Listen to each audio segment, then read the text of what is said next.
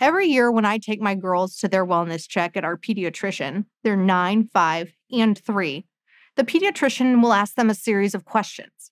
And I realize that she does this to gauge their mental and emotional and brain development.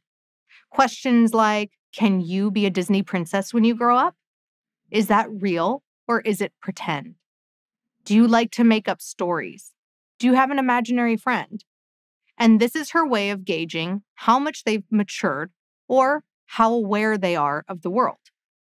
If my pediatrician does that in an annual wellness check, why are members of the medical community not taking that same concept into consideration when they are trying to puberty block and feed hormones into young kids, sexualizing those children at younger and younger ages, and performing medical procedures on them that are sometimes irreversible? Unfortunately, there's an increasing number of people who have transitioned that are now discovering that it's impossible to detransition.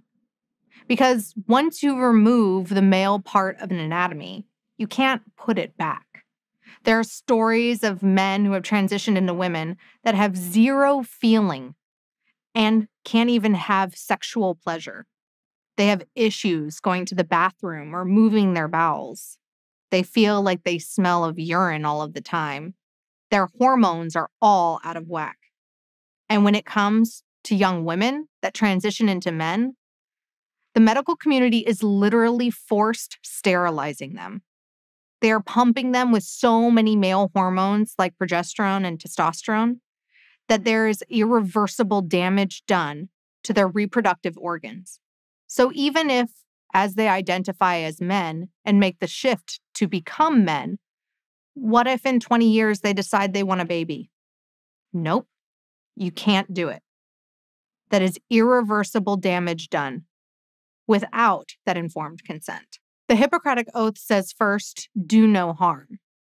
And some people genuinely think that they are helping people when they perform medical procedures on them to help them transition. But shouldn't they be informed? Shouldn't they know the risks? Shouldn't they know that this is irreversible? That is truly informed consent.